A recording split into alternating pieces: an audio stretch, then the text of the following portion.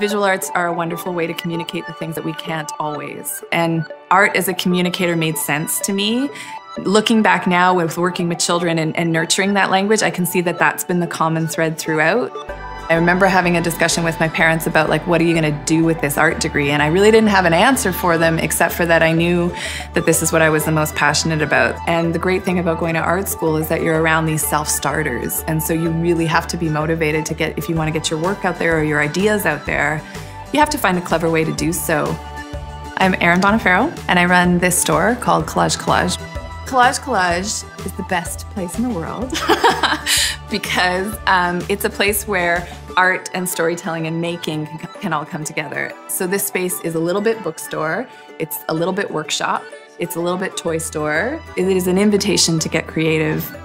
We use a storybook, and then that storybook acts as a catalyst for the class, and then the children are led through some prompters to make a picture based on that. So it sounds really simple, but the sweet thing is they really start to see themselves as makers and doers.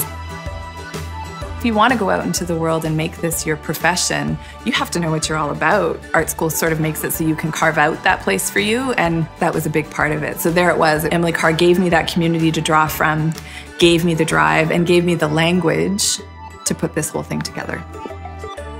Being at school and using that highly conceptual language, and you know, now I make sock puppets. Like, how did I get from one to the other? How far away they feel? I thought about that some more, and they're actually not that far away at all, and I really needed one to get to the other. So I like that I have a store that has a book about Baldessari and sparkly pom-poms, because I think that the challenge of relating those two things kind of speaks to what this place is all about. This isn't just a hobby.